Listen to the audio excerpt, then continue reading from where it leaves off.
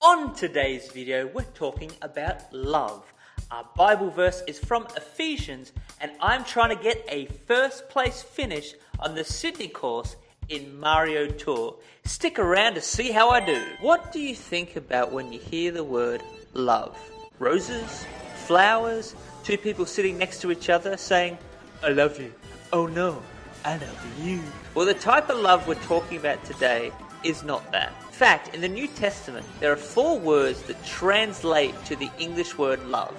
That's why we can say, I love pancakes, and I love my family, and they're both correct. Those 4 words are philia, the friendship love, eros, the kissy-wissy love, storge, the family love, and agape.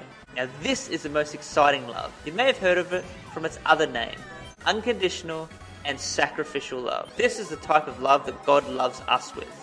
Don't believe me? Well, let's check out Ephesians 5, 1-2. Follow God's example, therefore, as dearly loved children, and walk in the way of love, just as Christ loved us and gave himself up for us as a fragrant offering and sacrifice to God. We are told to follow God's example and walk in the way of love. And the original word used there is not the friendship love, not the kissy-wissy love, not the family love, but of course, agape, the sacrificial and unconditional love. The love like that seems real hard, but it's actually very simple. You don't have to muster up the love for someone who's hard to love, but instead ask God to use you to share with them his love, because that is never ending. Yes, I did it! I love this game.